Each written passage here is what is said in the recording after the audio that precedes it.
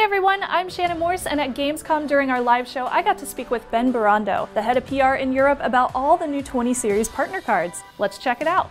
Hey everybody, I am back with a new area, which I'm super excited about because I have Ben here with me. Hi Ben, how are you doing? I'm okay, how are you doing? I'm good. It has been an amazing day. I mean, I am so hyped to hear about everything, and you have something that I haven't seen yet.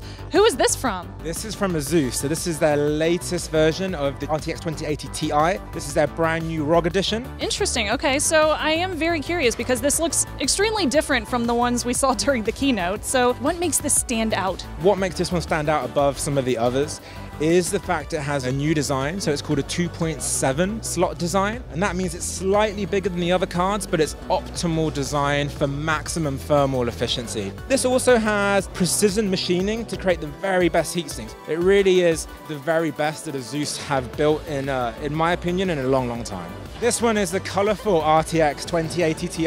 It uses the free coaxial fans again, so it's super quiet. The nice thing if I turn it is it features full RGB lighting, so it really is beautiful. The best thing is for every gamer out there, there will be a card version for you, whether you want something more ostentatious, but all of them offer the very same great RTX performance. This is the EVGA RTX 2080. I have a thing for a transparent technology. You gotta make sure that the camera can see this because this is just a beautiful, I absolutely love it. It's so shiny. Even the fan has got tiny EVGA logos in there as well. We obviously spoke a lot about all of the new ports. You have the VR Link port now on the back of all RTX cards, and the backplate is a thing of beauty. So it's a beautifully machined backplate as well. They're absolutely gorgeous. This one is the Galax GeForce RTX 2080 Ti Gamer OC. It's really focused on a combination of acoustics, thermals. Again, as you can see, they've gone for the triple array fan design. We also have lovely RGB lighting as well, so I'll just hold this way.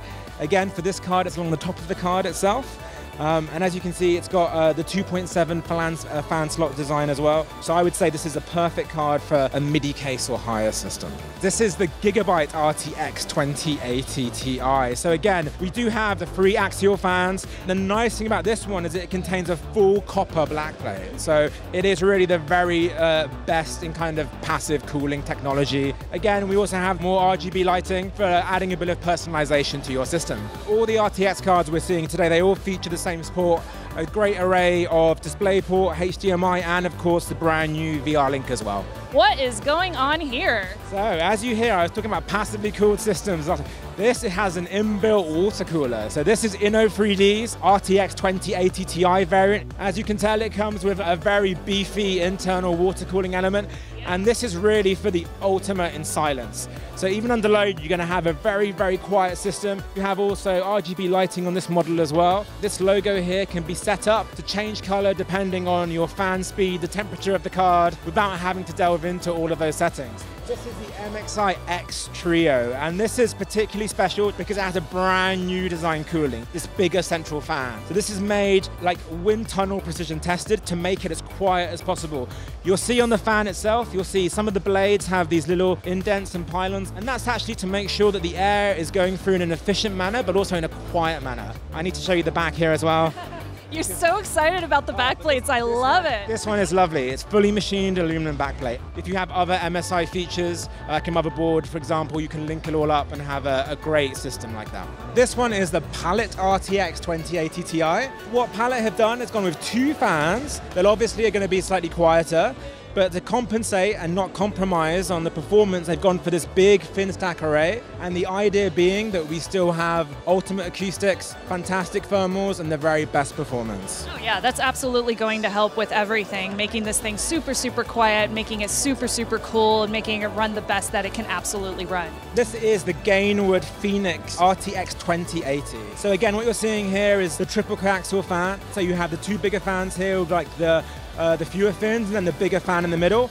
And what that means is it's acoustically optimized for the way the air moves around the chassis. The design here I go back to is really nice because I think everyone's gone down a slightly different route. So no matter what you want in your system, there is an RTX card for you. This is the Zotac GeForce RTX 2080 Ti.